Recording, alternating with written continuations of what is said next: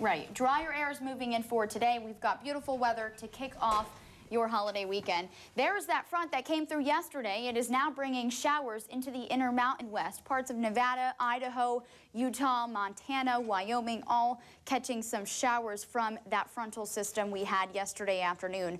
Cloud cover is still lingering behind the front, and it will be here with us throughout the morning, but we will still have plenty of sunshine. Partly to mostly sunny skies are on the way for all areas. We're in the mid-40s at the coast in Brookings. It is running much cooler than it was yesterday at this time. 46 in Medford with some clouds out there. 27 though in Klamath Falls. Chilly to start your day out on the east side. In Klamath Falls, you are reporting some fog at this time. All areas will start off with areas of fog because of that moisture that came through yesterday. 41 and partly cloudy in Mount Shasta right now. Here's a look at current visibilities. Montague reading 0 and 1 mile in Klamath Falls. Up and down the coastline, visibilities are reduced a bit as well. And for west side valleys, there will be areas of fog to start your Friday off as well. But overall, a beautiful start to the weekend. Plenty of sun for today, and temperatures are climbing into the 70s for west side valleys. Coastal showers are moving in for your Saturday. This front is going to bring some showers earlier than originally expected the past few days. Around 9 o'clock in the morning, showers will move into the coastline, but as the front travels inland, it totally falls apart. So inland areas are going to stay dry. You still can't rule out a stray shower making it inland to the west side, but overall a dry day. It will have some good winds with it, so expect the winds to pick up Saturday into midday for the Klamath Basin and also for the Shasta Valley, the coast, and the Cascades as well. High seas are expected. We already have a high surf advisory in effect for the coastline for Saturday evening and Sunday morning.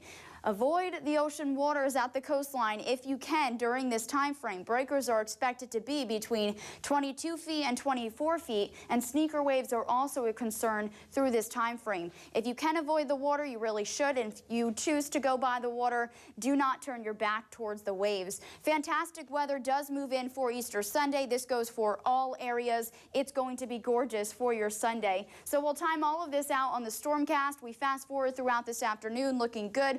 Partly to mostly sunny skies up and down the I-5 corridor. We move into Saturday morning. This is about 9:30. Again, this front yesterday was coming in around noon. At this point, it looks like early in the morning it's coming in, but we fast forward throughout the afternoon and notice it totally falls apart as it travels further eastward. So not really expecting those showers to travel further inland. And again, Sunday is just looking fantastic. Yes, I know we do need the rain, but at least for Sunday, we'll bargain with some good weather. Partly sunny skies expected at the coast. 65 are high in Brookings, 72 in Medford. Mostly sunny skies for inland areas. Will also be in the mid-60s in Klamath Falls for your Sunday. For today at the coast, mostly sunny skies. 65 is our high temperature in Brookings, starting off with areas of fog this morning. Same story for Siskiyou County. Partly to mostly sunny skies and high temperatures running warmer than yesterday. We're climbing into the 70s for your afternoon.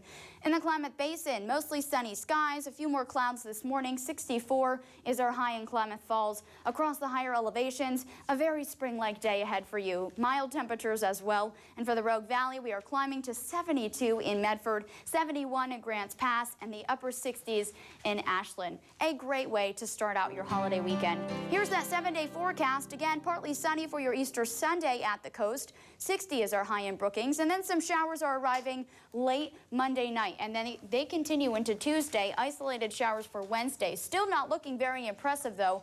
We really need a lot more rain going into fire season. Unfortunately, we cannot seem to catch a break. Next week, though, does look to be cooler. It does look to be a little more active than at least high pressure, bringing us plenty of sun into our weekend. Breezy for Saturday in the basin. Same story for the Shasta Valley and for the higher elevations. It will be breezy. You could see a stray shower into Saturday midday as well. Great for Sunday, and then snow levels dropping to around 4,000 feet next week with that system. It does have a lot of cold air with it. 75 and mostly sunny for your Easter Sunday in the Rogue Valley. Beautiful weather to finish off the weekend and for the holiday. Yeah, it looks great outside. And yesterday it was kind of nice and refreshing to smell the rain and all that sort of thing, but it sure cooled off. Right. It brought in showers that we so badly need, and it was a little more potent than we thought as well. So that was great. Okay, thanks a lot.